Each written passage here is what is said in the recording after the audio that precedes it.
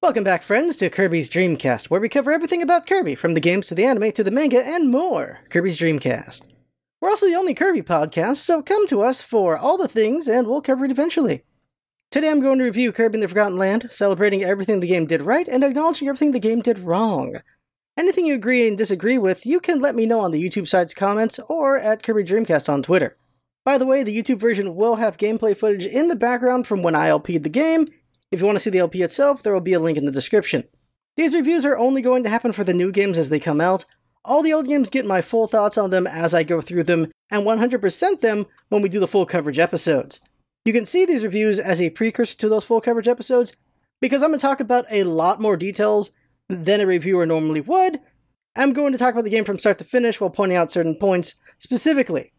So these points I want to point out are the visuals and design of the game, like how good the game looks and works. The sound of the game, this covers music, sound effects, and voice acting. The gameplay, how good the game plays and feels. Presentation, this covers the structure of the game, the level layouts, the story, dialogue, flow, a lot of things. Basically, how do the first three things work together and more. Accessibility, how welcoming is the game for newcomers, and how is it for returning players. And lastly, just extra is how I'm going to say it for points in that, what other things there are to talk about, but they don't fit. So why these 6 things are the things I'm thinking about? Well, they felt like they worked for covering everything about a game. For the most part, we experience a game through 3 senses. We see the game through visuals, we hear the game through sound, and we feel the game through gameplay. Presentation covers how these 3 senses work together to give us a great experience. Accessibility is something worth talking about in 2 contexts in any game series.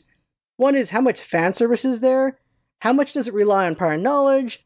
Some game series are guilty of alienating newcomers. Fortunately, I don't think Kirby has ever been that way. That includes Star Allies, by the way.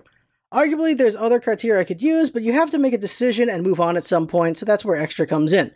If I have anything else I want to say that doesn't fit the categories, then extra it is. Last thing to acknowledge before we start is obviously this is a Kirby podcast, so bias is going to be a thing, but I think no one is more critical of something than the fans of it. Just some choose to be more flowery about it. Personally, I don't like reviews by people who aren't fans of a series or genre. Usually they misunderstand something or dump on something to be popular or edgy. I don't find that useful. Hearing what a JRPG fan thinks of Street Fighter is worthless, is what I'm saying. Same thing like if you're a fan of, like, music games. You're not going to be the expert on JRPGs. Like, that's not how it works. But in the end, why does a review exist? So we can see what others think of something and see if we want to partake in that thing being reviewed. But also so we can discuss views on the subject as well. That's why this review exists. Obviously, as Kirby fans, we all bought the game, but let's talk about where the game succeeded and where it fumbled. Also, since this is a Kirby podcast, spoilers coming up. So you start the game, and the first thing that happens isn't a title screen, no, it's the opening cutscene, and it is beautiful. Popstar has never looked so pretty. We follow Kirby as he's going about his day, riding his Warp Star, and then the sky goes dark and mysterious portals appear. The music changes with this, and we understand that something bad has come. Kirby gets a surprised face, and then he shakes the Warp Star to get going.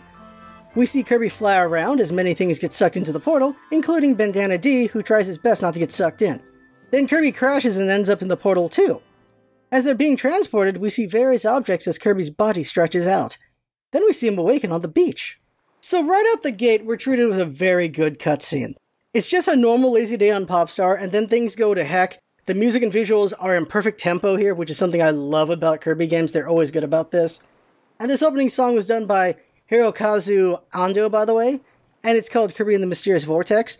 Hirokazu Ando is the lead on music this time around, with Yuta Ogasawara as lead sound, with Jun Ishikawa and Yuki Shimaoka as sound in general. There are 96 tracks in the game, all 4 on the sound staff are credited as composers elsewhere. Jun Ishikawa did the least number of songs with 13, but they're really good ones for what they are. Second fewest is Yuta Ogasawara, but they got to do a lot of the big memorable songs, with Hirokazu Ando doing most of the big memorable songs in his set of 22. The newest member, Yuki Shimaoka, composed a whopping 47 songs. They were tasked with doing most of the general level music, and they joined recently starting with Kirby Fighters 2, while Ogasawara joined at Kirby Star Allies. The future looks bright with these 2 new composers on the team, by the way. So from the opening, you're on some mysterious beach and there's no music, then you progress to a forest and you get forest sounds, and your first enemy is the new Awufi. It's a spooky cold build-up to the new area, where the world opens up and the music kicks on, and you are introduced to a whole new world. You could call this the Breath of the Wild shot if you want. They weren't the first ones to do this, but they did do it so well that people call it that now. This shot did exactly what it needed to do for me. I felt a sense of wonder as the music swelled up, and I saw this new land. By the way, this song is called Running Through the New World, and it was composed by Ogasawara. Everything about this first area feels like a kid discovering something new. The music is light and playful as Kirby runs and explores. It works so well. This is what you want a first level to be, and after some tutorialing through the first area, we find ourselves at the second cutscene. By the way, I forgot to mention the Spring Breeze and Wild mode. I'm glad this is a thing. They make the game easier for people who need it, and reward higher difficulty with more coins. I never found the game hard, but I'm sure it was challenging for some. So with the second cutscene, the music conveys this sense of wonder and curiosity to it as Kirby arrives at the car shop and looks around. Then the music amps up as three Wolfies attack Kirby, but then they're overtaken by the music of Kirby sucking them in.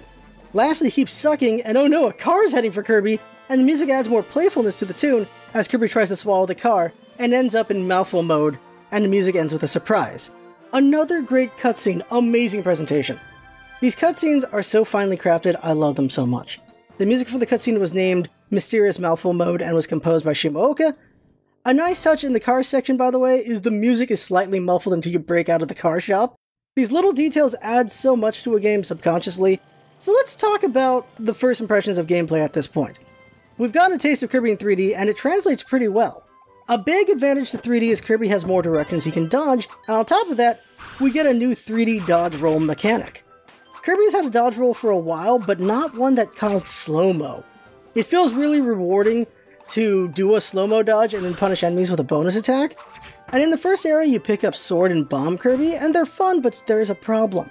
There's no pause screen instructions. At no point in the game do you learn the full moveset of any powers. Blacksmith D gives you some information, but you never learn it all. This requires some experimentation, and to an extent, it's good to experiment, but it's a weird precedent for Kirby. As far back as Kirby's Adventure, the game series has always had the full moveset available for players to see on the pause screen, so this is a negative. There are kids still to this day learning moves that they had no idea were in the game, specifically with the sword powers, and that's unfortunate. Sword feels like it lost some of its combos, but they're actually there. You just need to use block and slide for some of them at the right times. It's unfortunate. While Bomb actually lost some of its abilities. Bomb hasn't been the most interesting power, but it loses some of its pep by not being able to plant them on enemies now. The evolutions help some, and we'll get to that later. Visually, both these powers look great and sound good too. The slash and boom sound good. For the most part, Kirby works well in 3D, but one last thing to mention is the weird limitations on flight. Kirby having flight stamina is fine, that's been a thing in games before, but what's weirder is the maximum height. It's even weirder when you can fall a great distance and climb back a great distance, but you just can't go any further. It's just really weird. Let's talk about Mouthful mode. Mouthful Car Kirby. I love that he keeps his hat in the mouthful forms, that's really great, it's hilarious. Also, the taunts they do is very funny as well.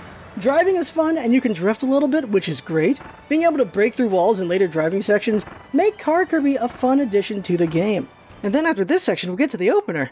Are you kidding me? Kirby gets an anime opener? It's amazing! It is a wonderful time. It is the first time Kirby's had a song with lyrics in the game, if you don't count like Susie singing. Some of Kirby's songs have had lyrics to them, but that's on the CDs. That's it. Never in-game besides, like I said, Susie, if you want to argue that. So this scene is fluid, colorful, and lyrics are so Kirby. It continues the momentum of how different this Kirby game is, but also how exciting this new game is. Tadashi Ikigami wrote the lyrics for Welcome to the New World, and it was composed by Ogasawara. I gotta say really quick, just the surprise of it was so good, because in the demo you did not have this opener. In the demo you just drove through that road, and that was it. In this one, you knock down the thing, and then you get to hear the music, and then the cutscene happens, and that was amazing. Love this surprise so very much. It made me so happy. I think I teared up a little bit because I was so taken aback by it. Then we get the captured Waddle Dees and a destroyed area that will become Waddle Dee Town. And here comes the fourth cutscene, the capture of the Waddle Dees. I can't stop gushing over how good these songs are. The choice of the instruments in each cutscene is so good. You get this sense of desperation visually and also musically, with the Waddle Dees getting dominated and captured. The horns kicking in as Elflin flies for their life and the music taking a downturn as they're captured. So good! This song was composed by Hirokazu Ando, and it was titled Invasion of the Destroyed Town. Then Kirby rescues Elflin after an ambush arena fight. Quick fact, the developers used to flood you with enemies in these moments in earlier builds, but they felt like they were being too mean to Kirby, so they toned it down. So then you rescue Elflin and get the first Kirby dance. It's done very well, and the addition of Elflin in the dance is great. Then we meet Elflin proper, and wow, they're so cute and fluffy, and look at those eyes. Kirby gets a new friend every game, and they always have great designs, by the way, and again, don't disappoint here. Elflin has a very cute fluffiness to them, and those eyes are amazing. They're so glowy and swirly. Speaking of eyes, let's talk about Kirby's. In Kirby Star Allies, they were similar to Elflin's. They looked like they had little galaxies in them, with lots of little stars, but this time they changed how his eye blues work. Now they're iridescent, which means the colors change depending on the angle. Straight on, Kirby's eyes are blue, while from a side, they're a more blue-green-teal. We can clearly see this in both of the first and second cutscenes. The Waddle Dees in the fourth cutscene show this as well, as their eye browns, they go from brown to yellow-orangish depending on angle, so that's pretty interesting there. So from here, we get to see the overworld and see that we're in the natural plains, and the music for the world is what it should be. It's a nice little tune as you pick your level. What's nice is how the music changes as you progress through the world. The downtown grassland is great as it shows off more copy abilities and Malfo modes. The nice thing about Kirby games is how well they add more powers as you go forward and make them fit in the settings they're given. It's a very good slow drip method. In the second level you get Cutter, Vending Machine, Cone, and Dome Kirby, and they're all fun to play with. We're also introduced to missions, and they're a fun new idea as well. Kirby games for almost 30 years have had hidden secrets for you to find or notice and get rewarded for. Missions act as challenges or hints, which works very well. I really like the search for hidden objects things. Kirby 64 felt like a big influence on the game with that. And partway through the level you face one of the 4 sub-bosses, Wild Edge. His design is great. A big fur coat, tribal markings, and a meaner spike shield? Yeah, that's cool. The gameplay of this fight is a nice way to learn to use Cutter's hold, and I think it's a valid criticism that there's only 4 sub-bosses. I like them, but we could have more, for sure. Most of the animal designs are pretty straightforward, but a great example of taking advantage of the setting is the Tortugas and the Tortildings. Big turtles encased in buildings? Heck yeah! A great creative idea, and murdering them with Cone Kirby just looks powerful and kind of hilarious. At the end of the level, you get the Kirby dance with 3 Waddle Dees, and it is a wonderful dance. The Bandana Dee version is also great. An interesting new feature in this game is also that there's 5 different colors of Waddle Dees. They're not all just one orange. There are different shades of it, and I like that. You also get your first capsule at the end of the second stage, more rewards for keeping an eye out and searching every nook and cranny of the game. I like the addition of capsules since you can read them at your leisure, instead of pausing at every screen, and boss fight to get all the lore. Getting the capsules in volumes makes sense since you wouldn't want to get spoiled by later capsules at an early game, so it works out pretty well. Seeing all the Waddle Dees pile on a star after you finish a level is also so very cute, by the way. I love that. So the concept of Waddle Dee Town for the Game Hub is great. Getting rewarded for completing missions and rescuing Waddle Dees is an awesome idea. We love the Waddle Dees. They've been around for 30 years, and now we finally get to be friends with them instead of accidentally murdering them left and right. By the way, the song for Waddle Dee Town is a different instrument arrangement of the title screen song, titled Ready to Go by Ogasawara. Through the Tonal was the name of the third stage, and the name of the song of the stage. This is the first Jun Ishikawa song, by the way, and introduces dark concepts and Fire Kirby. This is also where Stairs Kirby is introduced, which is okay. I think I'm okay with this power. It's slow, but they do puzzles with them, which makes them a little better. So after the third stage, they introduce the Treasure Roads, which are basically challenge modes for all the powers. I like these for the most part. They're all good except for Scissor Lift Challenge. That challenge punishes you really badly. It's the only one that feels like a misstep. Most of the challenges teach you how to be faster or more efficient with your powers, and I think that's great. The arena challenges are my favorite since they make you get good. So I've been pretty methodical up to this point because I want to get across how well I think they've done a good job of introducing the concepts of the game to players. So let's talk about accessibility. Returning players will easily transition from 2D to 3D, I think. And they'll enjoy how most of the powers translate to 3D, but they will be disappointed with how some of the movesets have lost what made them special. More on that later. I think the Malfa modes are fun and they get introduced well. The only one I don't really care for is Scissor Lift Kirby. They had some interesting ideas with it, but it's mostly just restricted and least interesting. The fourth level is Rocky Rollin' Road, and it is my favorite Natural Plains level. It brings in Spike and Gun Kirby, and I really enjoy both of those powers. They're really good in 3D. With Spike, you get to roll around and pin a lot of enemies, while Gun can shoot and aim well in all directions. Pretty fun. By the way, Gun Kirby is a pun. Kirby's shooting stars. This stage also does something I think they could have done more. Back on the foreground 3D designs. In this stage, rocks roll towards the screen, and that just reminds me so much of Triple Deluxe. The best part being when you have to run from a giant boulder while running towards the screen. That was great. The weight of the boulder translates very well when it breaks through the ground. And by the way, this is the first Howl Room stage, if you want to find the Howl Rooms. And it's pretty well hidden, but it is findable. The 5th stage, Alive Mall. The song feels so Kirby and so 80s, it's perfect. Well done, Ondo. The visual of the entrance is really good, and the mall itself looks very 80s. What I like most about this stage is Invincible Candy. That song is so exciting, and it's by Ogosawara this time. They also introduced Wild Frosty here, and he looks feral. He is jacked. His fighting scheme is fine, and he gives Ice Kirby, and Ice Kirby sadly lost some of its attacks, and that made it special. Again, like Bomb, it lost its close proximity attack. Interestingly though, Sword and Cutter kept their close range combos. But all powers with grabs lost their grabs, which was very unfortunate. I do appreciate that they kept the ice skating run though, that was pretty cool. But there's so much to be desired though. Mouthful Locker might be my favorite power since Kirby's so destructive with it, by the way. It's just hilarious. Same thing with Dome Kirby, by the way, from earlier. When he pops off of it and he's just on the ground, it's funny. Something I haven't talked about yet is the storytelling by the world itself. We've been running through a ruined civilization for about an hour at this point. There's shops, malls, and so many other things yet to be explored in these ruins, and it looks good. Good looking ruined city. Just seeing nature taking it back. Very cool to see that. I do like that you need a certain number of Waddle Dees before you can face a boss, by the way. Mostly because they're like Pikmin breaking down a wall. But it also makes kids take their time with stages to look for Waddle Dees instead of just rushing forward. Definitely a subjective like. So Gorimondo. The lead up to this fight is the best part. You get the slowly swelling music for the lead up. You find a big pile of bananas. You know something big is out there. Then you get to the diner and then Kirby freaks out. It's so good.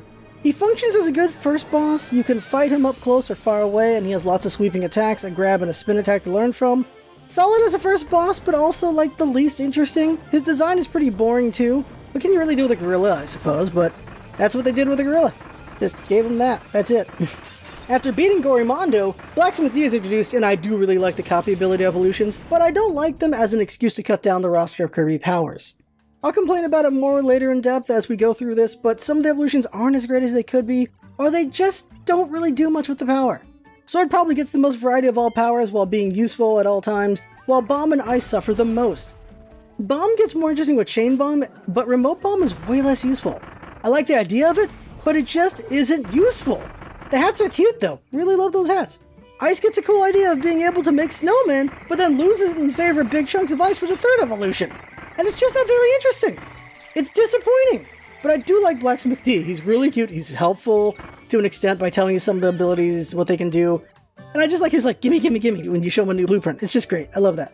I'll mention another disappointment now. Why couldn't we get an AI-controlled Bandana D for solo players? He plays really great in co-op, and he gets stronger as you get more blueprints, but the fact he's practically begging you to take him along really makes you sad. I'm not going to make that a ding against the game necessarily, because yeah, it's to promote getting the other person to play with you, but having AI companion would have been nice for the lonely players. Then you get to Everbay Coast, and I like how it's natural plains, but with a more tropical feel, and them Jamaican drums, nice.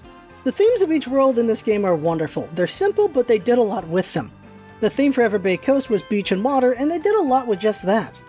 By the way, Floaty Kirby is so cute. Also Floaty Waddle Dee. Also Sleep Kirby is back and adorable. So many cute things. Also the water looks great in this game, and that big crocodile is crazy big.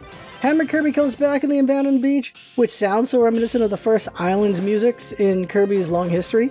Hammer Kirby lost the ability to throw the hammer, unfortunately, which is sad, but the hammer sounds so good when you hit things with it, and visually looks weighty in the hits.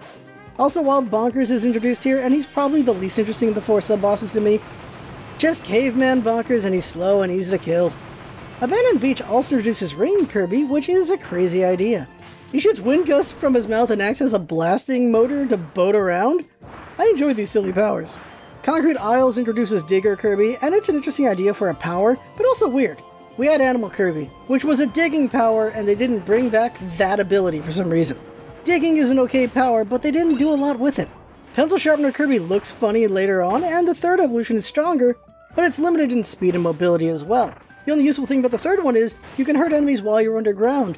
But the big thing about Digger Kirby is you gotta make that circle attack and that's it. Not the most interesting and not the most useful in boss fights. Crash Kirby also returns in the Concrete Isles, and as always, it looks awesome. I love Pope Hat Kirby. That's what Crash Kirby is to me. Pipe Kirby is also introduced in the Concrete Isles, and that is a fun reaction time mouthful mode. I like that one a lot. The ending of the pipe run is hilarious every time, by the way. And after Concrete Isles, you're introduced to the Kirby Cafe, and the minigame is so fun. The lunch rush is amazing. I love the lunch rush. That cracks me up so much. That's pretty fun. Then the next level is Scale the Cement Summit, and it gives a good sense of vertical to the game, which I think was much needed by this point. We weren't getting a lot of that. Sure, it's a 3D game, but it's mostly felt like it was still just on the ground. All the climbing gives a great sense of depth. I really like that a lot. Kirby also faces for the first time the only new sub-boss, Florina. A ballerina swan that makes tornadoes is a perfect addition to the game. She's so elegant. Tornado Kirby returns here, and it's not that interesting besides the power and speed, and it just keeps ramping that up with each evolution. Second form is a cold tornado, and then a thunderous tornado with the final evolution. Flora Tornado is the cutest design, though. I like that a lot. Well, third is kind of cool looking, but that's about it. Certain Kirby powers are just not capable of much, and unfortunately the evolutions suffer from that too. Which just makes me think maybe they should have had more powers? Also, this is the last copy ability. We got them all already. As much as I enjoyed the evolutions, 12 powers just feels too few. Also, just get them on the second level? Not great. Not second level, second world, of course. I also definitely miss having some of the mainstays like Beam and Fighter. Disc Kirby is also introduced here, and it's great. High Flying Kirby is a staple of Kirby games, and it's great to have it in here. Just too bad it couldn't also have like a shooting section as tradition, but okay, fine. Then there's Fast Flowing Waterworks, which is my favorite stage from the Ever Bay Coast because of how fast flowing it is. The water looks nice, and avoiding the whirlpools is fun. And after that is, of course, the tropical terror, Tropic Woods. Though stationary, he's more interesting to me and more fun to me than Gorimondo. Look at that big kahuna, and he drops coconuts on you, and he spits big sweeping air gusts at you, and those huge root tendrils coming at you. That's all very cool. A nice creative new idea is that he shields himself up as well by putting up a big metal thing in the way, and that's great. And then the later form of that Nightmare is even more fun to play with as well. Also, it's just nuts. We got another Wispy. So did a seed of Wispy fly over here or what? That's something that doesn't get mentioned. I'll talk about that when we do the full version of this. Not review, but over the game in the future.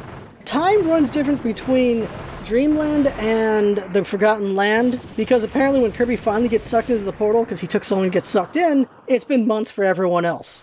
So that's nuts, and I guess a Wispy grew here in that time. After defeating Tropic Woods, YSD unlocks, and oh my god, this is an interesting addition to the game. It just makes it more interesting. Learning how many Waddle Dees have been freed in the world at the time, how fast people beat bosses and such, that's cool. Every player. Here's how many Waddle Dees have been rescued by every player. By the way, recently, 1 billion of Woofies have been killed in this game. As of this recording, they're past the 1 billion mark. That is ridiculous. HAL themselves use the word slaughtered, which is amazing. But my current headcanon is, it's always been Kirby just has the ability to poof them away, which explains why they're able to come back later on, because Kirby beats bosses and they come back anyway. So he doesn't permanently kill anyone besides, I guess, final bosses. What's also great is that he tells you if you've missed blueprints, and he gives you hints for that. That's very useful. That's a good accessibility thing right there. Happy with that. Speaking of Waddle Dee Town, Kirby's house is a nice touch. They didn't need sleep animations of Kirby and Bandana D, but oh my god, am I grateful they exist. They're so cute! Also, you get to look at other games that are on Switch, and you can look at kind of an achievement wall with the pictures on the wall, which is pretty cool. Wonderia Remains is easily my favorite land in this game. The creativity of a theme park is so fun. They did so many little touches to this place in general with all the rides and parade stuff, and things that make a theme park. I like the circusy touch to the Natural Plains' song here as well. Wonderia starts with Welcome to Wonderia, and if you've been to Disneyland, it really gives that feel. You walk into the plaza and there's the main statue of Wonderia, and behind it is the cardboard cutout for Kirby and Elflin to take pictures, which are really cute. Also, the Ducklings quest is there, and that's a very cute mission.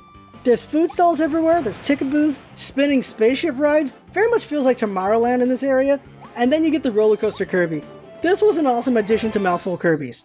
Very much feels like Space Mountain at the point. The challenge of trying to collect all coins and buttons and not get hurt is a fun thing to do in this fast-paced section. Water Balloon Kirby also gets introduced in this stage, and oh lord, he coming! I love this one too. This might be my favorite stage from the first half of the game since it introduces so many fun things to do. The Circuit Speedway stage is a big Autopia, and it's a lot of fun doing the driving stages. Making time and trying to do better is a fun thing you can do. Then Invasion at the House of Horror stage comes up next, and the music here is Jun Ishikawa. He likes doing the dark stages, he likes doing techno stuff, and you feel it here. And since we're in a theme park, of course a haunted house was going to happen, and I really liked what they did here. You get jump scare cardboard cutouts, a dark area that requires light bulb Kirby, ghost enemies, and enemies that counter light bulb Kirby, so you can't just turn on the light the whole time. What makes the cutouts more effective is that they act as a roadblock and distraction, which forces you into fights, or that you have to be smart for the time being because the ground on you might give way, or platforms are moving around, which is really cool. I like these tricks. It is a very well thought out section. By the way, Time Crash Kirby unlocks around this point, and that is a fantastic idea for a power. The more you kill, the longer your time freeze goes. The hat is pretty cute. It's just like a Mad Hatter Kirby. I love that so much. It's just perfect. Especially when you think about what Alice in Wonderland, he is crazy about time in that. So yeah, it's perfect. Wow, I just thought about that. The last stage before the boss is Wonderia Dream Parade stage. Now, what I appreciate about Kirby is the variety of their stages. They bring in everything in these themes. Natural Plains did different things in a ruined city. Everbay Coast did different waterways, and it continues here in Wonderia Remains. A good theme park has fast rides, gentle rides, fun rides, a haunted house, and of course, a light parade. Did you notice that the first stage was a bright sunny day, and then as you do each stage, the sun is further towards sunset? By the time you get to the haunted house, the sun is almost completely gone, and now it's nighttime. This is awesome storytelling by background. Let's talk about presentation again. They're doing this trick again. They set you up with a calm quiet like they did at the beach and the forest. Kirby starts the stage outside where it's quiet and dark. Kirby progresses indoors and hits a switch, and then the door opens and the light parade is going! A different style of big reveal shot, and it's so good. As you progress forward, you get to see more of the parade and enjoy the merriment of it all. The beauty of video games is their ability to pull so many things together to give you a great experience. The visuals are dazzling, the music is cheery, and you walk through it yourself by controlling Kirby. It's really wonderful. The stage in general is fabulous, but something fun is after everything you've been through and having to avoid these unstoppable parade machines. Now you can use Water Balloon Kirby to overpower them. Then they bring back the Boulder Run, but now you're avoiding a parade. So much fun stuff. The boss stage finishes off the theme perfectly. A big top! Not all theme parks have a circus, but some do, and the circus is pretty awesome to see. I like how she's waiting for you in her cape and hat, and then she throws them off to start the fight. What presentation! I really do enjoy Clolaran, she's pretty cool. The fight itself is fun, and what makes it great is that it's a dodge check stage. A lot of her attacks are overcome by being good at the dodge roll. You can of course just stand there and tank attacks too, but the dodge rolls are so rewarding. She's got a fun design with those Chun-Li thighs. Any running animal should have big legs. I like how she makes the big stage bigger by jumping onto the towers and throwing knives at you, and finally doing dive attacks. Great boss! Also her combo moves, very cool. After defeating Clolaran, the Coliseum unlocks and we know Meta Knight is in there. The Meta Knight Cup is fun. You get to do a boss rush mode with the bosses almost halfway through the game, and get rewarded with stars to do upgrades. The music in the locker room is good, but of course the big thing to mention is Meta Knight. His entrance is fire! This is very likely my favorite version of Meta Knight's song. You do the traditional sword grab, and then the music hits, and Meta Knight flies in, and we get the sword clash, and the music swells, and BAM! The title! The Lone Swordsman Meta Knight. Perfectly executed intro. Then you have your fight with Meta Knight, and he looks great, and his attacks are awesome. The fact you can sword clash and then steal Galaxia to become Meta Knight Kirby is awesome for Kirby fans for sure. Also a nice Easter egg being that the sword Meta Knight continues the fight with is his sword from Kirby's Adventure. This fight is amazing and made me so happy. Winning the Coliseum and having the Waddle Dees cheer your victory with Commentator D is nice. The fourth area is Winter Horns, which gives a nice winter touch to the overworld song, and I swear the theme of this area is Frozen over London. It just feels like it with all the brick houses and the Big Ben clock. The music is my favorite part of this area. Starting with Northeast Frost Street, you get these songs, and they just feel so majestic and wintry. The music rises and swells with chimes and other instruments that fit so well. The item buff store gets introduced around this time too, and it's a great addition, allowing you to go speed and power your way through the Coliseum, and the game itself is great. It is of course tempered by the fact you need to spend coins though, so there's that. Metro and Ice Stage is a fun ice stage here. It's a nice idea. What if the Metro was frozen to heck too? Yeah, that's good. After that, fishing is unlocked, and I love the fishing. It's funny to see the record was originally a little fishy caught by Waddle Dee, and then Kirby rolls in and destroys that record with bigger and bigger fish. The QTE minigame of playing this is fun, and I just enjoyed playing it a lot. Catching the 10 kg fish is exciting. Windy Freezing Seas is another fun level, and continues what I like about the level designs. We saw a frozen city, then the frozen metro, so of course the docks would be frozen too. And lastly, the fourth stage, the Battle of Blizzard Bridge, perfectly finishes this off. We can't do London without London Bridge, and since it's a bridge, what better way to handle a narrow area than another boss rush? It's probably my favorite stage from this area because of the big bridge shot at the start and because I enjoy boss rushing. King Dedede's boss fight is great. Everything about this stage is amazing. The walk up to the boss fight has great landscape shots, the little cutscene with the sad Waddle Dee pleading with his master works well, and then the fight! The music swells to the introduction of King Dedede is so good, great presentation. The first half, feeling like a traditional King Dedede fight with him doing attacks he's done over the years, and then a brand new set of big attacks in the second half. Those pillar attacks? Nice! Roar Dedede is the song playing in the background, and the fact he gets 2 boss fights and 2 themes is pretty cool, and both are good. Roar Dedede was done by Ogasawara, and then finishing the fight he gets knocked out in the background, and it's fun you can just beat up on King Dedede as he's knocked out. And then you do the victory screen, and King Dedede nabbing Elfwin at the victory screen was a nice surprise. You can argue there's a failing here in storytelling for anyone new to the series. Nothing at this point gives you the impression they know each other. King Dedede is just another boss for a new player. Meta Knight got some talk about him when the Colosseum was built, so you know he's a Dreamlander. Not so much King Dedede. Later when you get a figure you learn more about him, and that he made some progress in the new land, but turned back to defend the Waddles. I'm talking about Meta Knight with that one. You also learned when King Dedede's that he was looking around for his Waddles and for Kirby, and got depressed when he couldn't find anyone, and then he got mind-controlled, so sucks for King Dedede. But you only learned that from the figure if you're a new player. But of course you assumed he got possessed again, because of course he did, he's got red eyes, what else would that mean? Also because ignoring captive Waddle Dees, he would never do that, you would think, so yeah. This kidnapping works very well. The lack of Elfwin is felt. Instantly. You don't hear him chiming in anywhere you go, he's not there for Kirby Dance at the end, he's not there for the sleeping, he's just not there. You feel that void. They did a good job of bringing in someone you would like, and then taking him away from you to make you sad. Well done! I hate you, game. Kirby then follows King Dedede to Original or Wasteland. Desert theme. I like how you get these big horns and drums for their overworld song. It's interesting seeing where they take the desert theme, by the way. Real quick, back in town, some things unlocked. First, you gotta talk to Bandana D, because he's freaking out about King Dedede. The only indication new players to King Dedede is someone from previous games. And you also unlock the Tilt and Tumble games. The Tilt and Tumble games are fun. It's great to see the motion controls utilized. The song's by Jun Ishikawa, and the hard version is pretty frantic. I like this minigame a lot. It's pretty fun. But with Elfwin missing, I didn't do any minigames until I got him back. So Original Wasteland, the first stage is the waste where life began. Interesting title here. One can only assume this is the area like the old world continent on this planet, and we just left the new world continent of the planet. It's an interesting start. It's full of ships and shipping containers in the desert. So this must have been a dock, which makes sense since it's the first place you make landfall. The music has that desert Arabian feel, and it's a fun area. A cool touch is having Ring Kirby blast away sand piles, making the ring not just good for water levels with boats, but also just sand. The falling pillars are a nice background in the foreground touch in this level. I always enjoy that stuff. Searching the Oasis is the second level, and it's an interesting one to see because it's a ruined resort in the desert. Swimming pools and other things of leisure covered in sand. The big frogs named Crocums is an intimidating sight. I like that we're first shown them as impervious enemies covered in poison, and then once we get the water balloon ability, they're made vulnerable and destroyed. The third stage, Aliva Mall Stabside, is a fun level and my favorite of this area. The opening shot is really good. It's great we get to see another Aliva Mall, showing it was a popular brand in this world. And the cool thing is that we get to go into the background of the Aliva Mall, the Staffside as the level's called. And I like the touch of the music being muffled whenever you're in the back rooms. And what I like about this level is the shape matching portion. That's a fun and creative idea. Just like in Windaria, Kirby's adventure here takes a day and ends up the Moonlight Canyon level at night. And Kirby finds a secret base in the desert. The music for the dark levels again by Jun Ishikawa.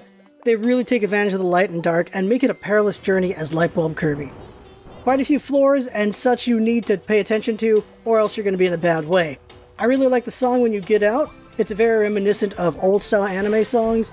And the song is called Moonlight Canyon, and it's by Shimooka.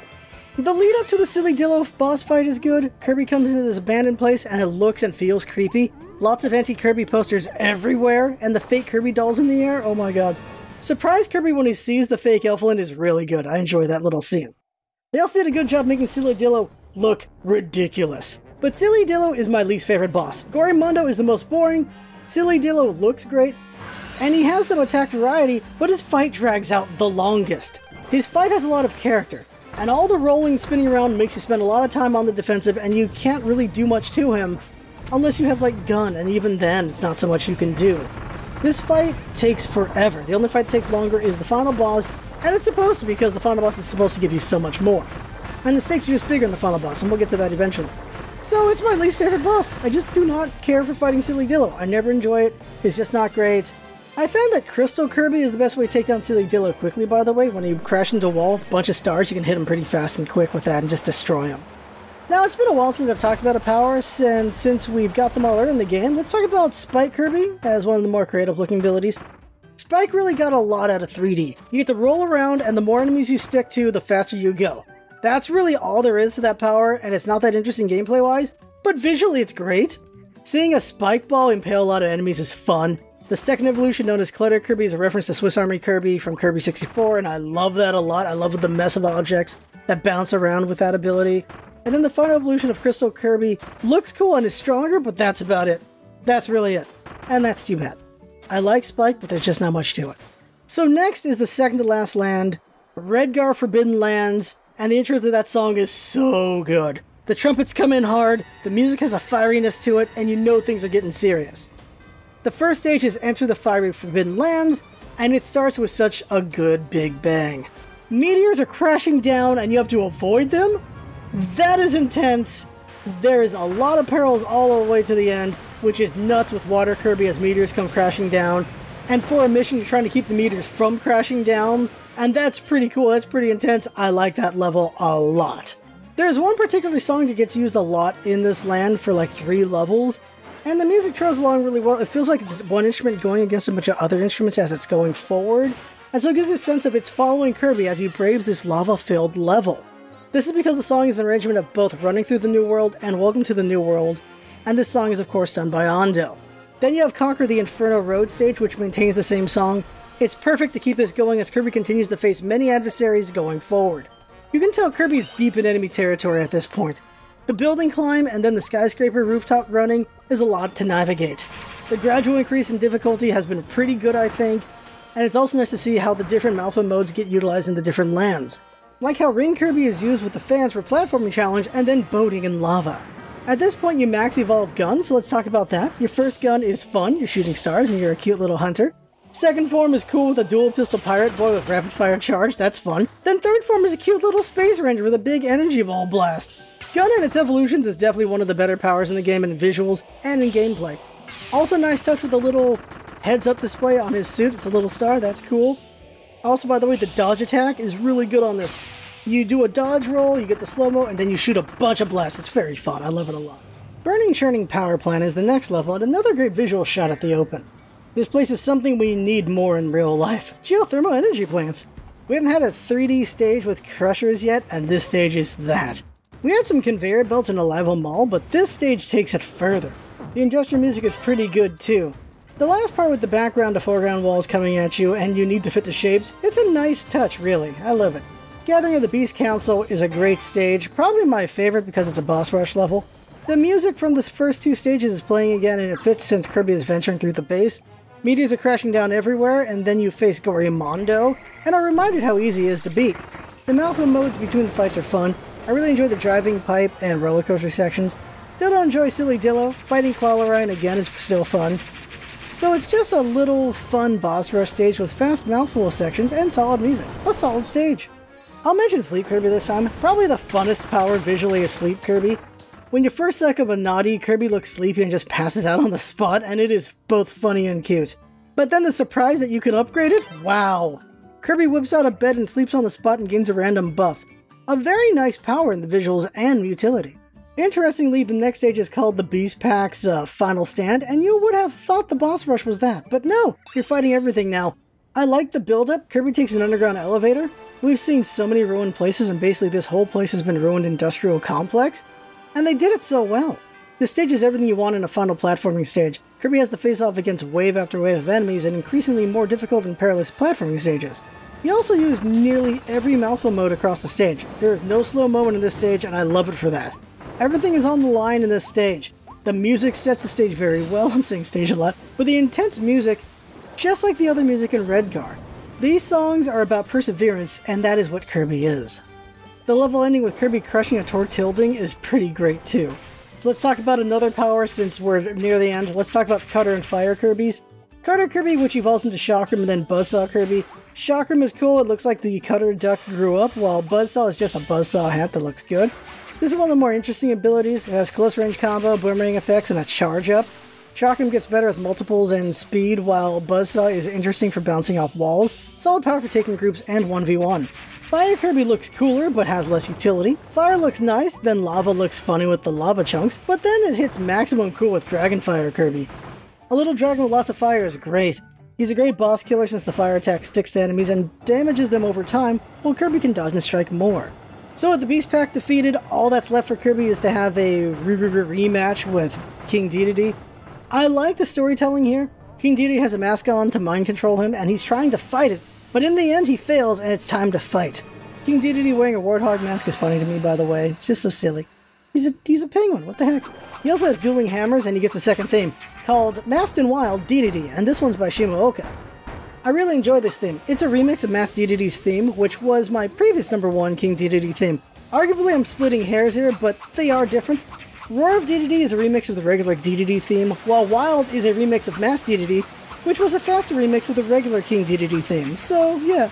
Anyway, this fight is pretty cool. We have King Dedede doing lots of new moves and rushing you pretty strongly. You only really get an opening to attack when he winds up or when he gets tired after rushing you. And then there's the second form, which is fun, with him going hog wild and rushing you even faster. The rushing attacks, fire tornadoes, big belly flops, and his huge sucking attack are fun to deal with.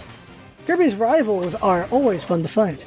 The cutscene after Kirby knocks sense into King Dedede is great. He's no longer possessed and happy to see his subjects.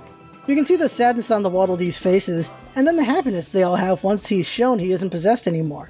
King Dedede's sacrifice to save his subjects is pretty great too. It's a nice scene for fans and a great scene for newcomers. They see King Dedede was a possessed ally, and he puts his subjects ahead of himself. Also, Kirby getting bunked with Waddle Dee is funny. And immediately from there, you end up in Lab Discoveria to create the Easter egg of the first letters.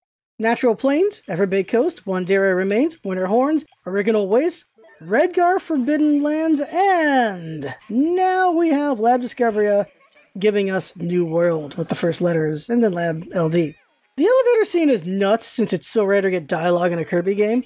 The Waddles are sad and worried, and you're on rails with this elevator while this is all happening. They somehow recognize Kirby's language and give him and the Waddles a tour? It was such a great shock. By the way, the 86 in IDF 86 is an Easter egg, by the way. Hal likes to use 86 in things because a pun on 86 is the name Hadu. The elevator builds up IDF 86, and it mentions that part of it broke away, so I just made guesses on everything. Kirby, Dark Matter, etc. Because, like, Dark Matter has this breakaway thing with Dark Matter Swordsman and Gooey, so I thought maybe something like that happened with Kirby. But no, I was wrong. At no point was I realizing it had to do with Elfilin. It made perfect sense, didn't realize it anyway. Usually you get info dumped by pause menus and such, and this time they instead did it in an elevator, which I thought was nice. It's a better accessibility thing in general, so that works out. And we see that the Waddles were actually taken from Dreamland so they could be used to power the place, which is so silly. And we eventually learned that Elfland was the one that broke away from IDF 86. It's interesting to learn that somehow this land used IDF 86's abilities to make warp technology. So of course, you're made to ask questions. Where did everyone go?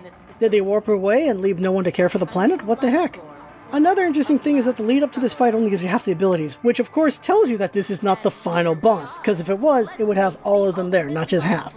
And of course the leader of the Beast Pack is a lion named Leon, or in this case Leongar at the moment, and I'm fine with this info dump since it's the end of the game, and he tells you a bunch of things, but what's curious is that Leon tells the player that everyone left to a land of dreams. Wouldn't it be nuts if the Waddles ran this place? If the Waddles left and went to Dreamland, wouldn't that be crazy? But because time's different, I don't think it's that, unless they've been gone from the Forgotten Land for a very long time. But I also think maybe he's talking about the Ancients. That could also be possible, but the time discrepancy makes it weird too. But that's all speculation for another video. This is a review. Still, getting more lore is fun for the longtime Kirby fans.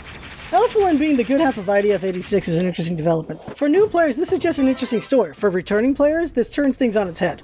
A lot of fans were convinced Elfilin was going to betray us, but what if he's forced by being fused with a villain?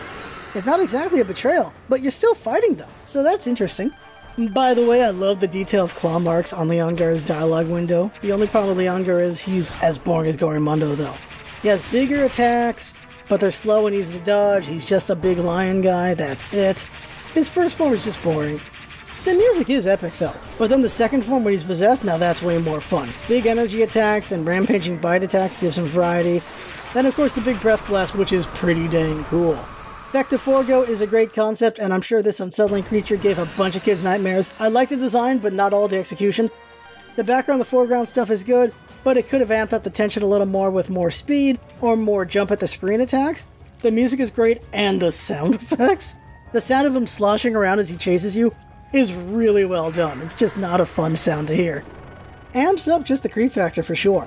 And despite beating Fecto Forgo, the player had to know Elflin was going to get absorbed. The build-up to this fight is pretty good. All 10 powers are available as you climb up the stairs with a quiet build-up on the rooftop fight, and oh my god. Everything from King Dedede forward is so well crafted. As much as I don't care for Leongar, the fight is still cool looking, and is really a warm-up for this long series of boss fights. The music swells as Elfless forms, and I really like this lead-up music. It reminds me of the lead-up to Sectonia, builds it up perfectly. Elfless fully forms with the sun at their back, and the music kicks in, and it's amazing how good the shadows look over Kirby and the rooftop. The fight is a great series of background and foreground attacks, with big sweeping close-range attacks on top, giving the player lots of opportunities to dodge and gain a confidence in this epic fight. Elfless also doesn't hold back with the mix-up. In the second form, they attack with beam attacks and rushdown attacks, something that will catch plenty of players off guard. That's awesome. Then second form amps it up even more, with the portal attacks, sending down meteors, Elflin doing decoy heal attacks, and even more mix-ups? Wow! It's all ultimately manageable though, which is important. You want to feel like you're being pressured, but you also want to be able to deal with it. I believe Elfless plays a great epic challenge for players of all skill sets. Higher skilled players will dodge the attacks easier, but they'll still have fun seeing all these attacks, while lower skilled players will be riding by the seat of their pants all fight. It's great. The song of this fight is called Two Planets Approach the Roche Limit, which is a great name for what happens after you beat Elfless. This song has become the favorite of many. I don't know if it beats out Sectonia's Final Battle for me yet, but it might. Yanking out Elflin was good tension, and for a minute I thought that was it. But as a longtime player, I was hoping for a big epic Malfo mode, like Halberd Robot Bot Kirby or something in Planet Robot, and I was not disappointed by what came next. By the way, Roche Limit was by Ando. The song building Elfless' final attack is called The Fate of Two Worlds, and this one is by Shimooka. The rest of the music going forward will be done by Ando. The final bit is incredibly over the top, and I love it.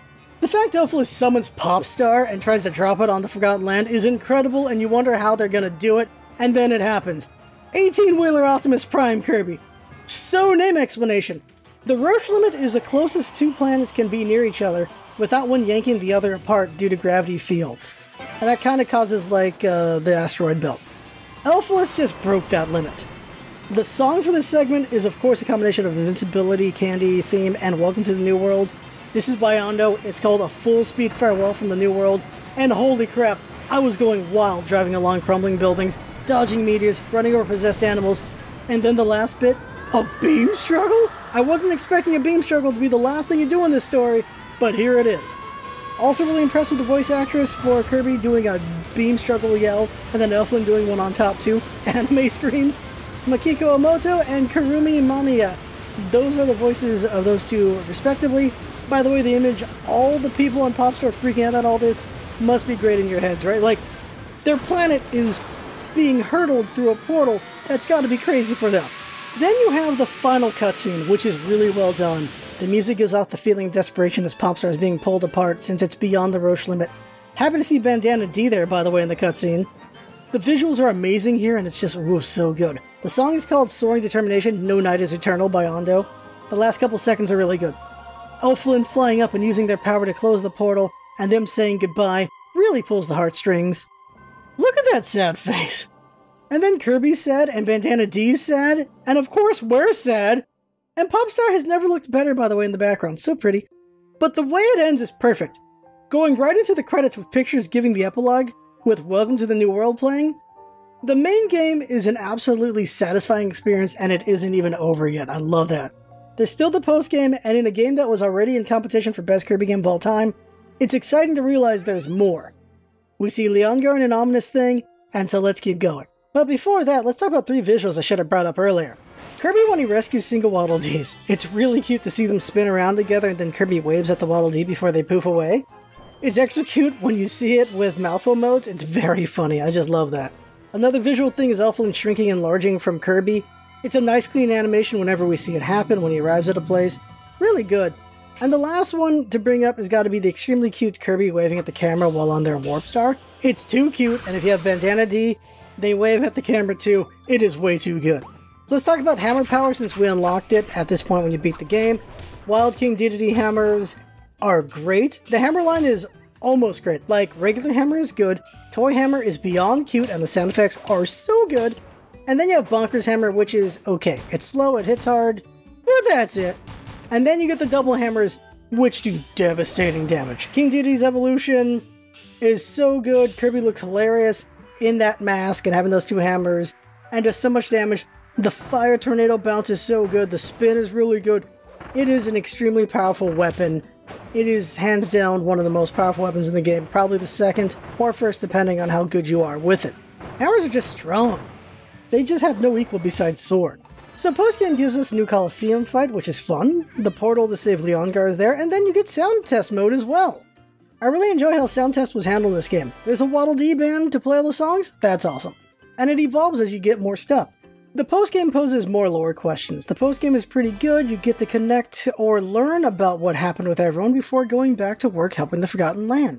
The Leon soul areas are interesting. You look for 50 soul pieces across remixes of each land, each using a bit of each stage. The song for all these stages is called Faded Dream of a Psycho Meddler, and it's by Ondo. It's a cool idea, but some of those souls are obtuse to find.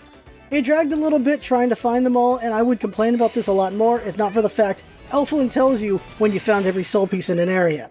The newer, harder bosses are all better than the previous incarnations, but don't do much to make Gorimondo or Silly Dillo better.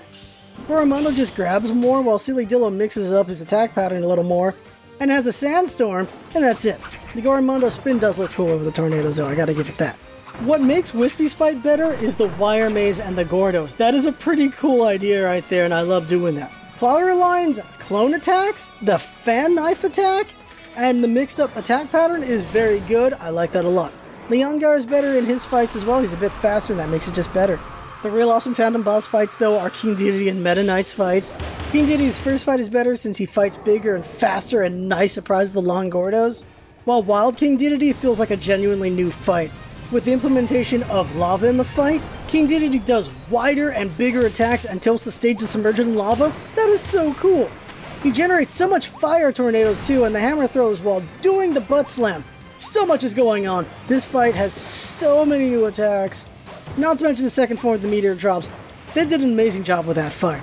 So Forgo Land needs to be mentioned. The lead up to fighting Leongar is hearing, and here we are, and here we are, and here we are, over and over again. And that's just so creepy. Nice surprise making us think we were gonna skip the Leongar fight with Elflin reviving him, and they do the Kirby dance. But what makes Possessed Leon better is that he's second form from the start. Then his new second form brings in some new attacks, and they're all very easily dodgeable like first form Leongar. And then third form with Elflin attacking at the same time is really good though. That's pretty cool. It's a nice fight. Then comes my favorite moment in the game, because they set it up and I couldn't believe it happened. Soul Forgo. Kirby has been fighting the souls of final bosses for a couple games now, and then the butterfly. They set it up in the first cutscene. We saw a butterfly get sucked into the portal. I couldn't believe it. Morpho Knight is canon! They suck up Soul Forgo. Oh my god! This fight is so fun, and the song is awesome. Ogasawara got to do it this time.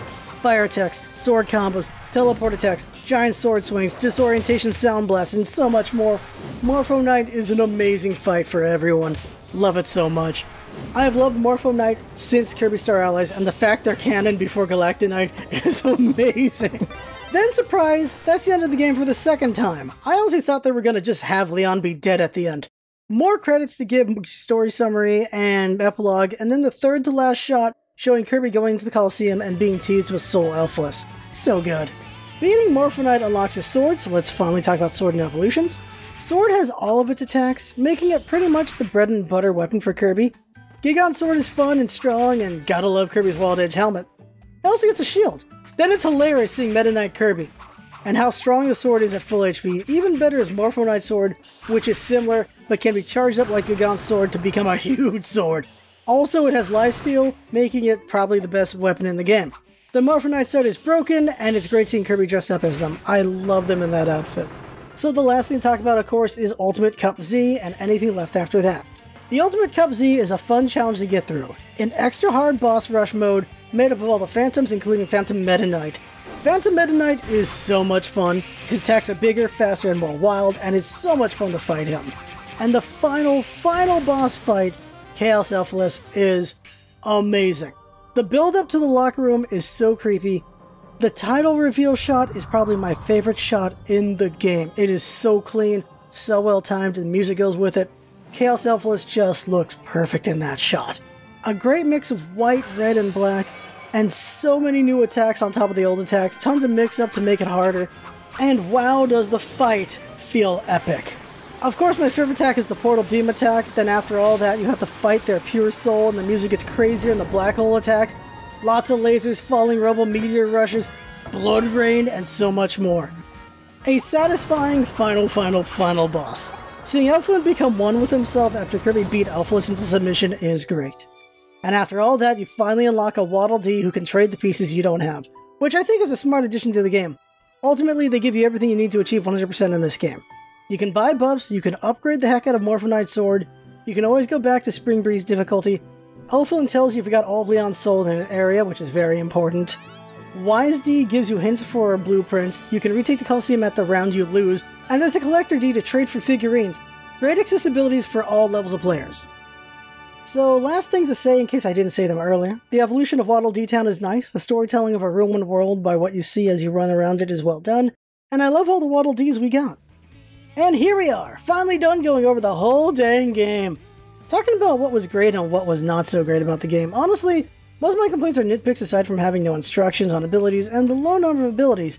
This game was amazing, I felt absolute satisfaction from playing the game, and not a single second of regret. So with all this goodwill, it definitely overpowers the few complaints. But still, I should summarize things in good and bad, so TLDR versions, they're good. The OST and sound effects are top-notch, amazing. Visuals are great, a very colorful and vibrant game. Gameplay is fun. They did a good job translating Kirby to 3D, and most boss fights were a creative joy to fight. Evolutions and Malfa mode are a great addition to the game. The final battle was beyond epic, all the final battles. Cutscenes were very well done, and the presentation of the game in general was very fun. Waddle Dee Town is a wonderful hub, and I like that we can learn the lore of the world through figures and the background instead of pausing screens, which breaks up the action. This game is easily accessible to new and old players alike. Nothing hinges on you needing to know who old characters are, but there's Easter eggs for old players. A completely satisfying game to play and complete to 100%, never dragged for me outside of certain boss fights. The bad, there could be more abilities and some of the bosses leave something to be desired. Also, the movesets for the powers we do have are lacking in some ways. Evolutions are cool and make up for some of these deficiencies. It's also really weird that they don't give any way to know the full moveset. I'm still discovering attacks I didn't know about. When it comes to accessibility, that's a bad thing. So the question becomes, is 10 out of 10 perfection?